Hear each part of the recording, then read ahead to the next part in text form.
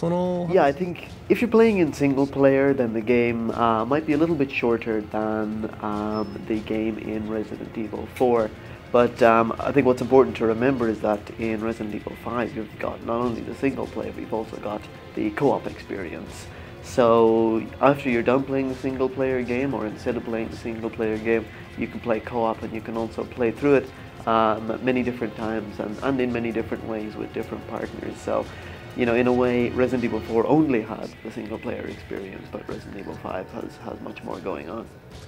Regarding the challenges we faced creating the co-op experience, the biggest challenge that we faced was just designing the game with the knowledge that two players will be playing through it in a co-op experience. When we were designing the game, you know, before we even started the development, that was something that was very important to get right. And what we wanted to create was an experience where the players would have freedom to play through the game themselves and to play through it in different ways when they were playing with different partners.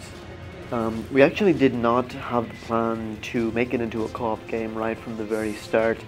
It was fairly early in the development period, once we had the single player experience somewhat formed in our minds, and during the development we decided that the game needed, you know, something a little bit extra and something a little bit more to make it an even better game, and that was when we decided to add in the co-op. Yeah, well, we're finally at the stage where, you know, we've sent off the master discs. Everything's been approved and everything's ready to go, so we are thinking about the download contents right now. I don't think we're going to have anything available right on release day, like with Street Fighter 4, but I think we might have something in store not too long after the game goes out onto shelves. そういえばシェリーが出るっていう噂もあったんじゃないですかね。There was a rumor as well that Shelly was going to appear in the game as well. Yeah. Actually, that code that was put out there onto the internet after the demo came out, of course, that wasn't actually code from the final version of the game. A lot of that was just temporary development code.